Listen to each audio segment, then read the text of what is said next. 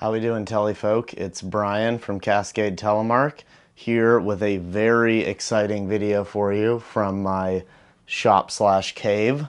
So I'm bringing you today a first look at the new Scarpa TX-Pro. This is going to be released next year for the 2024-2025 season, and it's a complete redesign of the TX-Pro. I'm very grateful for an organization, Rise of Tele, here in the Seattle area. Rise of Tele was able to get access to these boots for me so I could try them out and make a video for you guys. So make sure you check out Rise of Telemark, Woodinville, Washington. Awesome spot to get Scarpa boots if you need Scarpa boots. So without further ado, we're going to open this up.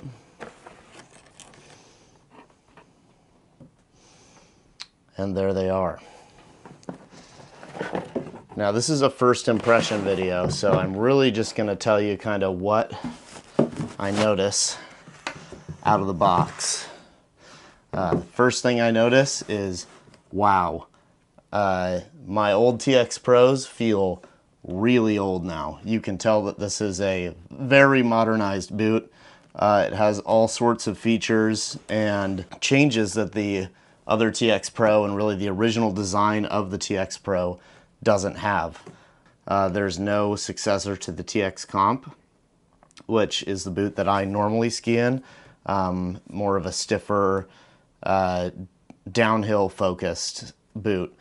However, they very well may make a TX Comp in the near future, especially if sales go well on the TX Pro. So regardless of if you're hoping for a comp or not, I would suggest trying these for yourself, showing Scarpa that we want more Tele boots, because we do.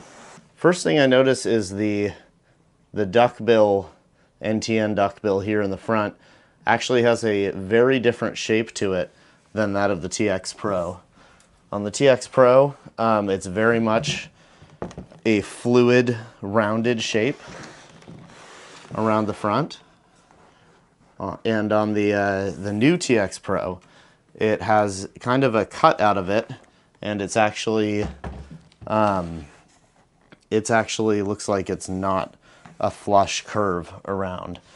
If you'll notice, most people who have skied their TX Pros a lot have a lot of wear in this area, and partly because, you know, different bindings do different things to the boot, and it's hard to accommodate for all of those different rub points and associated wear points on these bindings. So this looks like Scarpa's attempt to make a better interface for modern telemark bindings, maybe one that'll wear down their boot a little bit less. Another thing that I found kind of interesting is I don't think that there's quite as much bevel to the base of the boot, meaning there's not as much early rise in the toe. So if you like that rounded walk feeling, that might be a little bit different. It's more of a flat foot. So I honestly couldn't tell you. I'm going to have to walk in them to know what that's going to be like. Another thing that's interesting is these are considerably shorter than the other boots. For the same shell size, 26.0, $299 for the TX Pro, $290 for the new TX Pro, TX Pro 2.0. So completely different size boot, which means if you're running the Bishops, you're going to need to do an adjustment to be able to switch between the two boots. Anyway, moving on here to maybe the more interesting parts of the boot for a lot of people. We've got a 3-buckle system instead of a 4-buckle system on the original TXs and TX Pros and TX Comps. This 3-buckle system with a, I would call it a super strap, or a very more adjustable strap that basically allows you to get it really tight like that, which will give you a lot of stability. But in terms of buckle design, we've got pretty high quality metal buckles here. It even looks like, I think that's metal protecting the inner buckle mechanism, which is nice. There's a nice leash hook still. I was hoping that they wouldn't get rid of those because lots of people still don't use brakes. Here we have a interesting, I wouldn't call it a regression, but it sort of is. On the original TX Pro and TX boots, they had one of these, which is a little, I don't know what the actual term for this is, but basically it's one of those things. So you set your tension on the little teeth, lock it like that. As long as there's enough adjustability, I probably prefer this over the arm buckle that latches over on the TX Pro. I just find these a little bit finicky and they pop off pretty easily. So as long as I get the same adjustability with this new buckle, I think I'm probably going to prefer it. And then up here, we have an oversized buckle for the main power buckle on the top of the boot. Again, if it's adjusted correctly, it's probably going to do very well since it's such a big beefy buckle. That combined with this strap is probably going to make up for that fourth buckle not really being there. Another big change on the new TX Pro is the walk mode mechanism on the back. Basically, most of you are probably familiar. If this is down, it's in ski mode where the boot cuff is locked. And when it's up, the boot cuff is unlocked and allows some level of motion backwards for walking uphill. Obviously, it depends on how the boot's buckled. Now, I may not be the best person to be reviewing the new TX Pro because I am not an avid backcountry skier or hiker. So, in general, this liner does look pretty similar. However, it's obviously actually a Telemark liner. I mean, the other liners are likely Telemark liners too, but this one actually has this little interface thing for the bellow. I don't get bellow bite too often in my original TX Pros. However, it does happen sometimes. I would be interested to see how this does, how it holds up over time, if it affects the feel in there at all. But I'll be trying out this new liner to see if it feels different. It also comes with maybe the most real footbed I have ever seen in a production ski boot. Now, whether this is going to be what they actually put in the boot or not, I'm not really sure. It's the Scarpa Ortho Light. I don't know if this is going to be standard or not. However, it does seem like a better platform for a foot than what I generally see in a retail boot. So that's awesome. I personally ski with Superfeet carbons.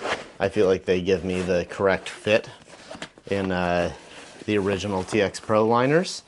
However, you know, that's awesome for someone who doesn't want to worry about footbeds out of the box. We're pulling this out real quick just to compare. Yeah, I mean, so in general, the theme kind of fits with the rest of the boot. This is just upgraded, more modernized liner. It really does feel like they did an all-around upgrade on these boots.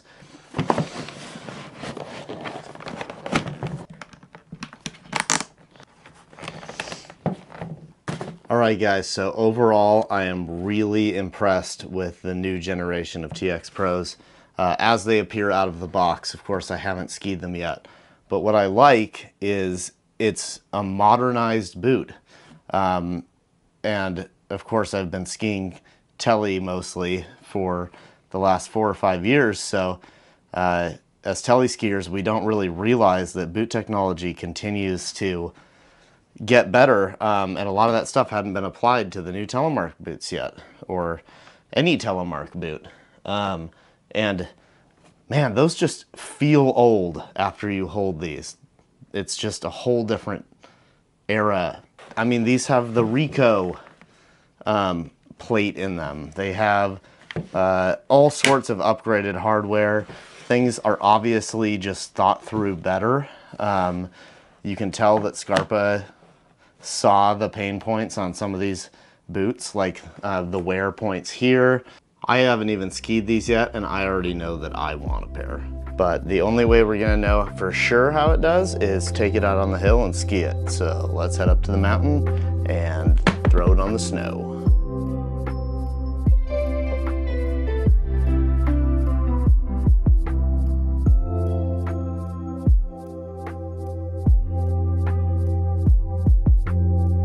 All right, we are here in the Stevens Pass parking lot, and we are about to put on the new Scarpa TX-Pro.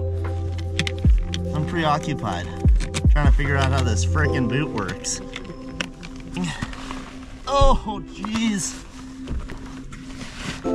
Yeah. Yowza. That's my bigger foot, and you can tell.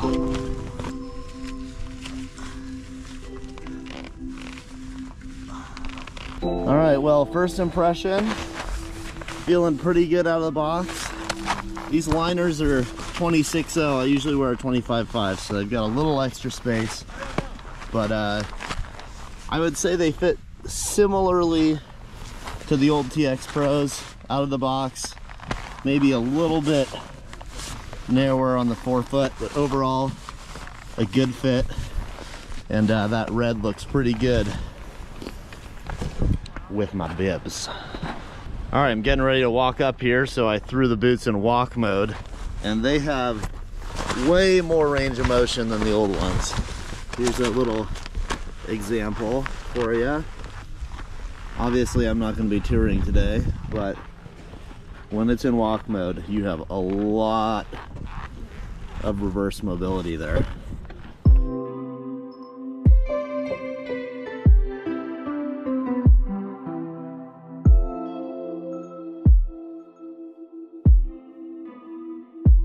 Here we go, first turns in the new boots. If you guys are stoked on reviews like this, please do me a favor and subscribe to this channel, and I will bring you more.